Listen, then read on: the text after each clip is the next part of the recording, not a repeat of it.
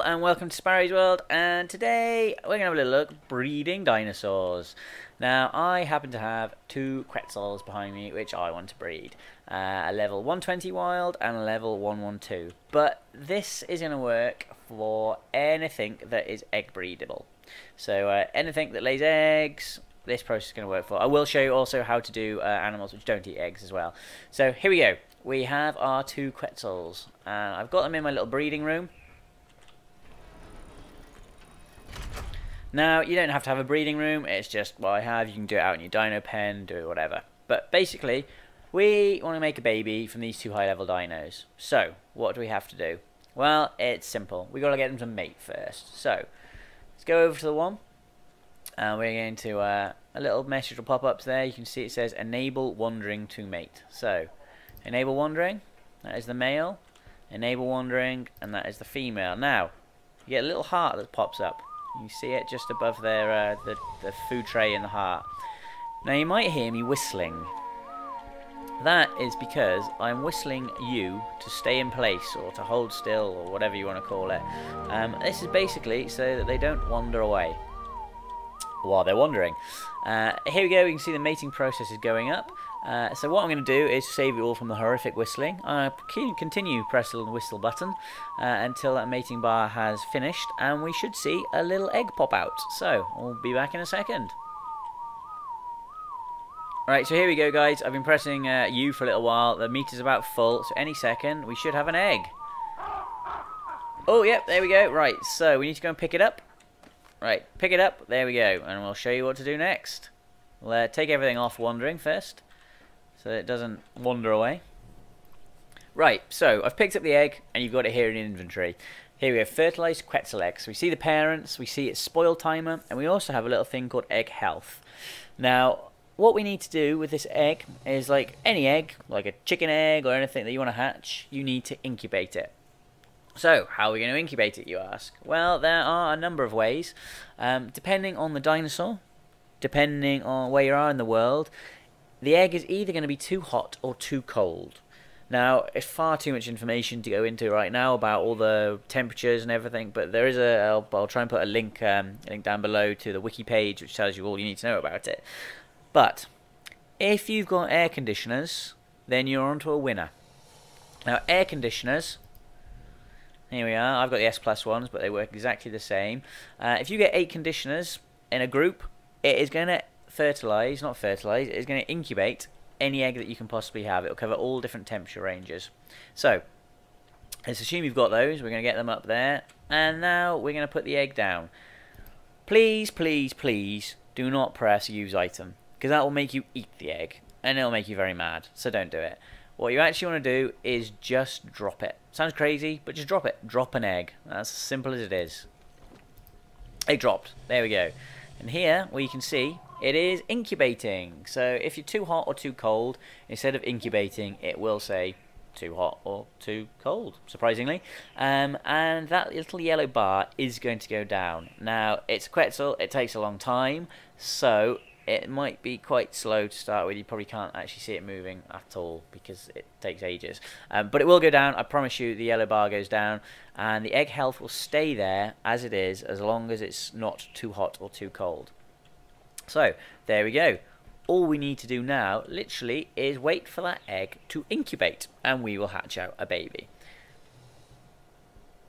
So, your egg's taking a long time and you want to go and do some stuff. What can you do? Well, if you know roughly how long it's going to take, you can leave it here and it'll be fine. There is an app and a website, a great app and website which will help you do that. The Dodo Decks, it's amazing. Check it out, have a look at it. It's great. But anyway, say you now want to go off, go see some people, go to the pub, do whatever you need to do. So, I'm going to pick it up. So, I've got it here in my inventory. Egg health is still fine, spoils in, not a problem. I'm going to go and put it in a fridge. I'm going to put my egg in a fridge. There we go. Ready for when I come back from doing whatever I'm doing. Right, I'm back from doing whatever I'm doing. I'm going to take my egg. Here we go. And I'm just going to pop it down again. Here we go. There we go, and it's down. And it is exactly how it was before. It hasn't lost any of its incubating or anything. It's great. The eggs are great. I would highly recommend you doing them in batches. So basically let them get all the way down to the end, pick them up, store them in your fridge, ready for when you have time to hatch a load of dinosaurs, because this takes a long time. This takes a long time. Now I'll get into it when the baby hatches, but when a baby hatches, it needs food, and it needs so much food. So while this is incubating, and you have some free time, go and get yourself some meat or berries, depending on which you're growing, if it's a herbivore or carnivore. So go and do that, and then hopefully we'll be back, and the baby will be able to hatch. See you in a bit. Okay guys, so I'm back. I've got loads of meat. This egg is nearly done. Now, I just want to say, get this out of the way, when this baby is born, you're going to see it's going to eat loads of meat. Now, I do have some rates pumped up on this server, so it's going to go far quicker than it should. It's also going to eat more meat at the start, or hold more meat at the start than it should. I just want you to make you aware of that, because when a baby hatches, it only has, was it 0.05 weight. So it's only going to be able to hold 5 meat to start with, or whatever the berries are. That's really important. You need to get this meat on this thing really fast and babysit it from the off. Luckily on my server I can get 50 meat onto it on the off, so it's not too important. But please, for your server, you need to sit there. You need to sit there and pay attention to it, unless you have the rates turned up. It's really important. Otherwise your high level is going to die. You know, this high level thing you've bred is going to die. So here we go. Any second this is going to hatch out. Now we could have 1, we could have 2, we could have 3. Personally, at the moment, I'm kind of hoping for triplets. It just means I don't have to do this again, because these were 116 and 120, no, 112 and 120 quetzals. So these are really high level quetzals. It'd be nice to get a good little triplets from this, so I can have a couple of weight quetzals and a speed quetzal. I like flying around pretty fast on a quetzal. It's good. But here we go. Any minute now, this is going to hatch out. Oh wow, okay, cool. We got 1 quetzal, so we're going to imprint on it straight away, really important. And straight into its inventory, chuck the meat on it. See, its weight is 0.5. Now, normally, as I said, that would be 5 meat. I'm lucky, my server's turned up, as I said, so he's eating. But you can see, he's eaten 4 meat already. There's 5 meat. These things, anything you hatch is going to eat through food so quickly. You need to dedicate a lot of time to raising babies, unless you have all your rates turned up. First thing I do is disable wandering, because that is a silly mechanic for a baby. And I'm going to feed him. Now, basically, all you need to do... Wow, that's a really high level quetzal, sorry. Yeah, basically, you need to sit here for a while. It's a baby quetzal. You're going to feed it. It applies to all babies. You need to feed it. Keep hand feeding it. Its weight is going up, as you can see. So you can put more meat on it. You're looking for this weight to reach 10% of its overall weight here. So I need this quetzal to get to 117. Once it reaches 117, it is no longer a baby. It is a juvenile, and it will happily feed from troughs, so you can leave it unattended. Now, again, there are apps and things which you can work out what you can do, because as this gets so high, you know, once it reaches, I'm going to say probably 70 weight, I can get enough meat on this to leave it with spoiling and with being consumed. I can leave it. I don't need to wait that full 10%. But please, please, please do your homework, double check, and see whatever it is. Like, I'm confident here, this is 74. I can leave this for a good few minutes now and come back, and it's still going to be here, still going to be here alive. But again, I would always double check. If in doubt, don't leave it. Stay around your base, keep checking back on it. It's not the end of the world, just keep trying, making sure it's all good. Okay, so I've put a load more meat on it, and now there's 2 things to go through. First of all, when you're breeding stuff, we can see here, wants care in 5236, or as I go down. So what does that mean? Basically, when that time runs out, the baby is going to demand something. So like a real baby, really, it's going to want feeding, it's going to want to play with, it's going to go for a walk, anything like that. Now, what this does is, when it wants care, you put an imprinting stat on it. You can see imprinting here. So it's going to add a percentage. So we can get that up to 100%.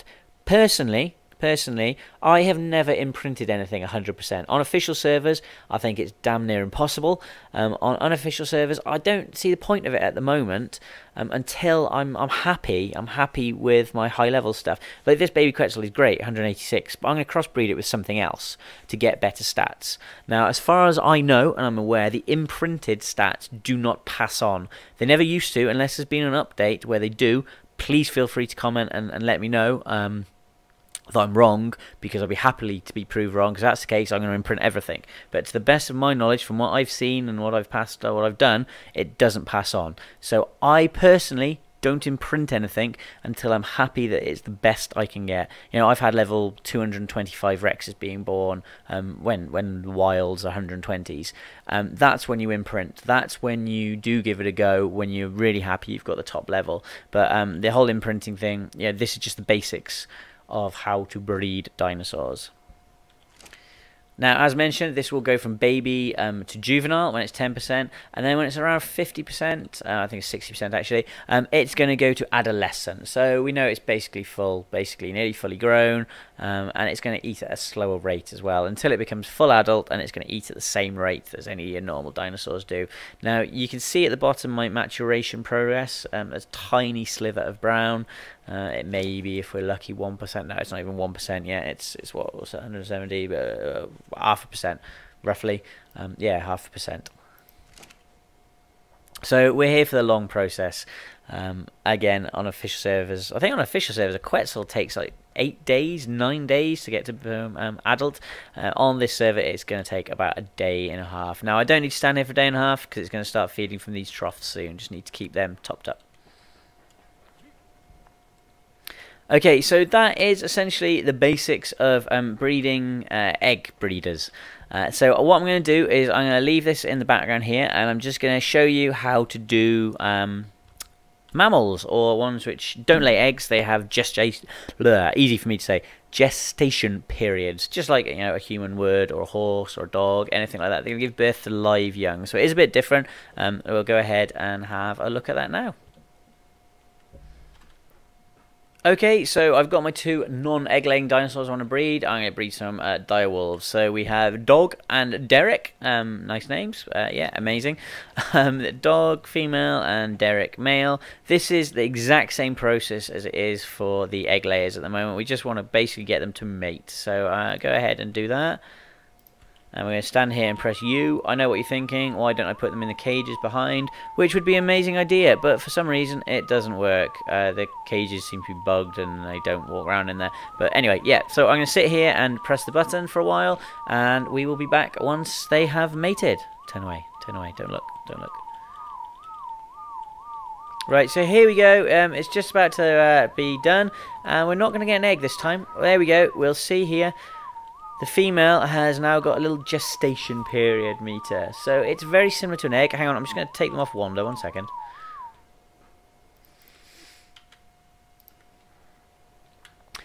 Right, okay, there we go. I've taken them off wander so we don't have to worry about that. Right, you see the gestation progress here. It's going up. Now, this is exactly the same, really, as the egg incubating. The only difference is, obviously, I can't stick the dog in the fridge. So when you do a mammal or anything with a gestation period, you're going to have to allow more time. It's not like the eggs, you can queue them up and do them whenever. This is real. So once there's no way to stop this. Once it is mated, it is going to carry on and it is going to hatch whenever. Or not hatch, be born whenever. So just, again, pay attention to the times it's going to take. You don't want you don't want your babies just dying and everything. It's not good. So yeah, this is going to take a little while, so again, I'm going to leave it for a bit, and we'll be back when the baby is ready to be born, and just show you the process. Okay guys, so here we go, we're back, and it looks like the baby is not far off hatching. It even gets a nice little belly. There we are, look, to show you that it's a bit pregnant. Oh, bless. Any minute now, squirt your baby out, come on, ready... Where is it? There it is. It's stuck in you. Nice. Right, we need to get to it quick, like we did the others. So we get imprint. No, we don't want that name. Quick. And we want to put food on it pretty quick again. So here we go, you see how low its health was. So there we go, we've got our food on it. It's not a great level, I'm not gonna lie, but you know, for the purpose of videoing, we're gonna keep this for a bit. And again, I'm gonna disable wandering. And we will unfollow. Okay guys, so yeah, the process from now on is exactly the same as an egg bearer when the egg hatches. We just need to get the weight, so 10% of the overall weight, and it'll start feeding from a trough. Okay guys, that's where I'm going to leave it for today. We just need to make sure that these dinosaurs are all fed, these babies, and they will grow up into nice adults. That is it. That is as simple as breeding is. Now, we can go big in depth on how to breed for stats and all of that. There's plenty of other videos out there about that. I may well do one of those in the near future, but at the moment, I just want to provide you with the basics and how you can get on in Ark. Again, thank you for all the support on the channel and support on all the previous videos. If you do like the video, please leave a like and please subscribe for lots more Ark content. And yeah, that's great. Thanks, guys. Have fun.